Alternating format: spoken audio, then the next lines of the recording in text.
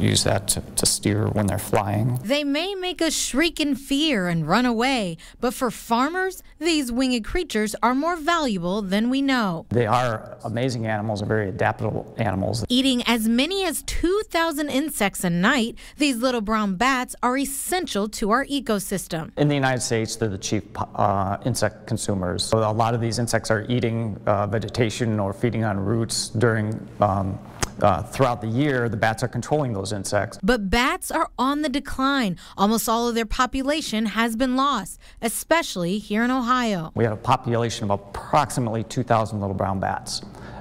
We've lost about 95% of them. Last summer we had a count of maybe 25 of those bats. The major cause? A fungal virus called white nose syndrome. It's worse than the flu. I mean, if you get the flu, sometimes you recover. With bats, once they get white nose, most of them do not recover. So, the fewer bats in our skies, the more insects on our land. A 2011 University of Tennessee study showed the economic impact of losing bats could be as much as $53 billion in agriculture. The fungus itself is still spreading very, very quickly, and that's the large concern. For the Now, I'm Lauren Wilson.